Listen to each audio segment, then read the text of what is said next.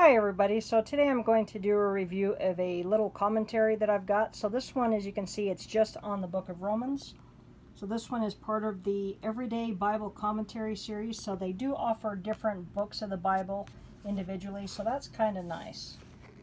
So on the spine we've just got Romans, and this one is done by Alan F. Johnson. So I'd read something online that said that Martin Luther said that the book of Romans was so important to the Christian faith that every Christian should memorize it. I thought that was kind of neat, so I thought I would like to dig a little bit deeper into the book of Romans. So I got this little commentary, and I like that it's just an individual book, so that's kind of neat. There's a quick shot of our ISBN number. Retails for $9.99. And you can definitely get this for less on christianbook.com. You can also get it on probably Lifeway, Amazon, and some different websites. And I will put a link in the description box.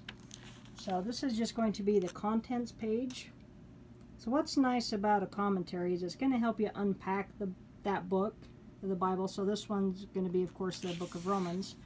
But it's going to unpack it for us verse by verse. So that, I think, is really neat. We're going to start off with a preface. Got a new perspective on Paul.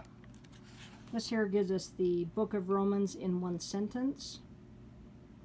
It's also got a little guide on how to use this book, and then we're going to get into our introduction. So it's going to give us the importance of Romans. And so I've read a good portion of this. I haven't finished the whole thing yet, but I liked it, and so I figured I would do a quick review because I didn't really realize you could get just the individual books for good prices. So we've got the author, date, and place of writing. It's going to give us an occasion and purpose. Themes and chief characteristics. It's got information on the Roman Church.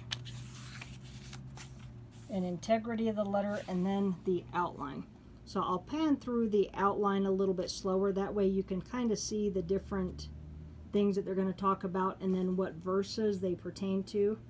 And then that might give you an idea of whether or not you would want to pick one of these up or not. You can also get these in ebook format as well. So if you have an e-reader and you prefer to study that way, you could do that as well.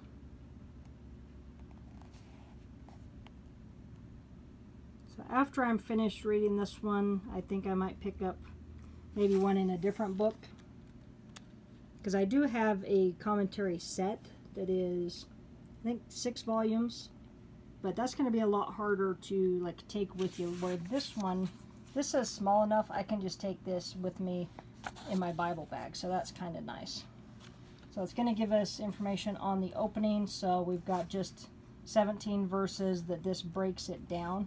So what I'm going to do is I'm going to flip through and show you some of the different chapter titles. That way you can kind of get an idea of what the chapters are going to be about. Because I know some people really love a commentary. It really helps them in their studies. And then other people really, it doesn't really matter to them if they have a commentary or not. So, kind of different for every individual on how they want to study their Bible.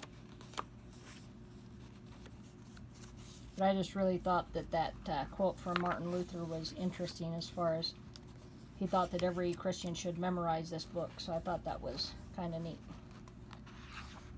And it looks like I skipped chapter 8. I'm not sure where that is. Oh, there we go.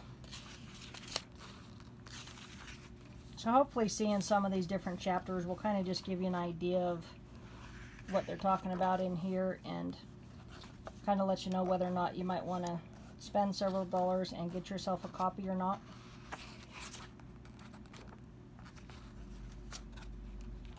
And so then on the back of it, it gives us the reason for the writing. So that's kind of neat. And then in the back section here, we're just going to have all of the notes and pretty much all the different people that may have contributed to this, which it's kind of hard to flip through there. But nice little commentary. I mean, it's small, it's compact, easy to take with you. So this year I'm kind of doing a little bit slower study.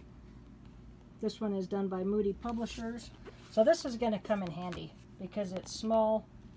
I just reviewed earlier a smaller hand-sized type Bible, and so this makes it nice to where if you were to throw those in a bag, that's not very bulky. So nice size to take with you. And then they also do have other books of the Bible that are available, so definitely check into those. If there's one that you might be interested in, that might be a great way to see if a commentary is for you or not, to just start with an individual book. All right, thanks for watching. Have a great day.